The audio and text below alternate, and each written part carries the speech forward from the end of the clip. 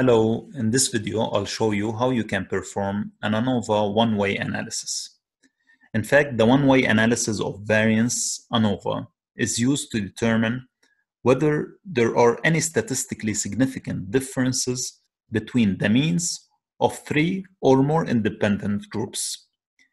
It's an extension of the two-sample hypothesis testing for comparing means to more than two samples. Some of you might ask, why not to compare groups with multiple t-tests? In fact, every time you conduct a t-test, there is a chance that you will make the type 1 error. This error is usually 5% or the alpha.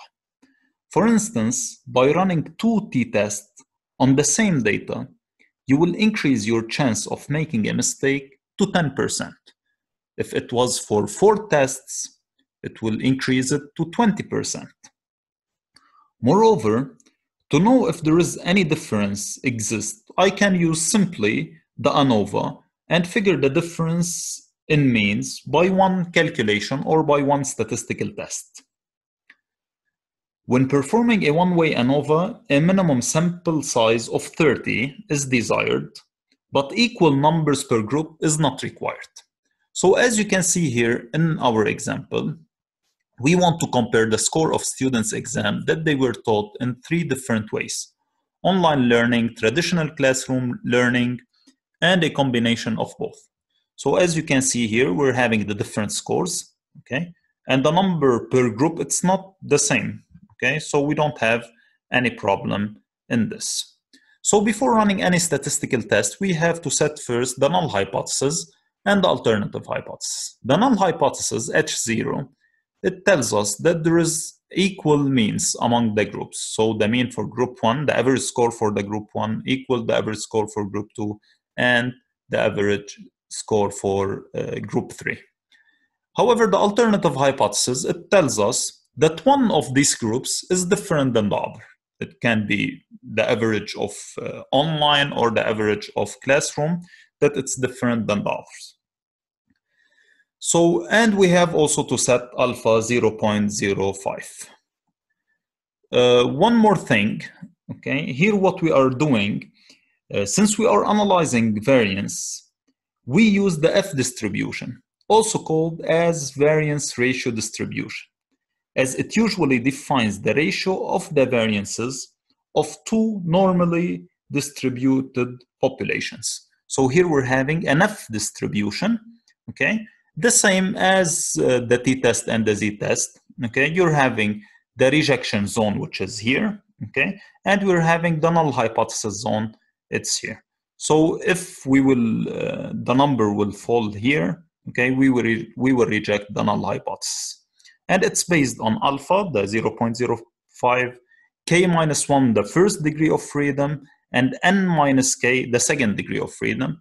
And we will see it later in the results. So we go here to data, click on data analysis, and we select Anova single factor.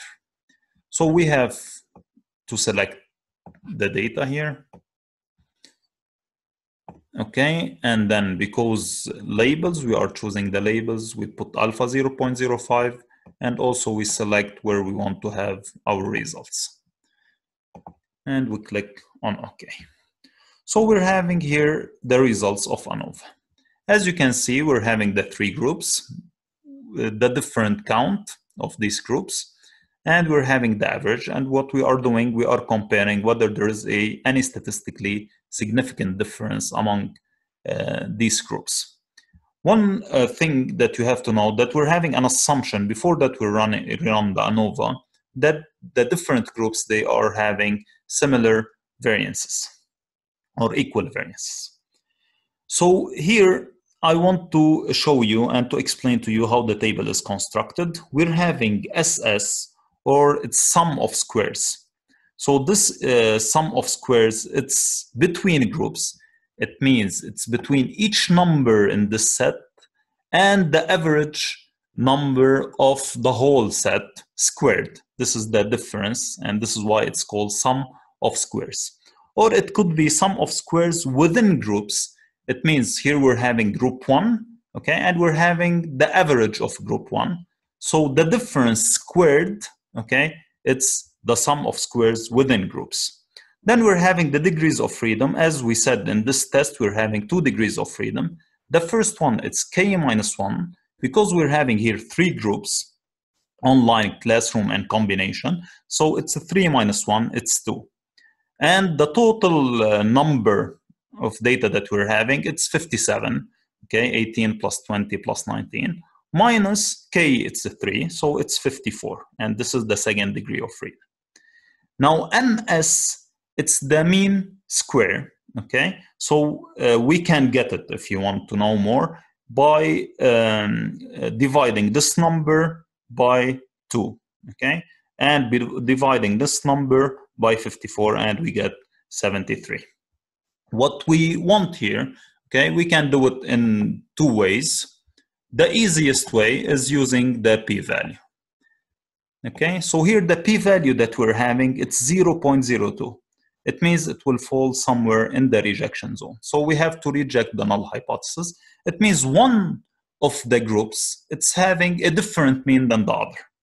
Okay, in order to figure out where exactly is the difference among groups, several post hoc tests are adopted. One of them is the Bonferroni test, also known as Bonferroni correction. It suggests that the p-value for each test must be equal to alpha divided by the number of tests that we are performing.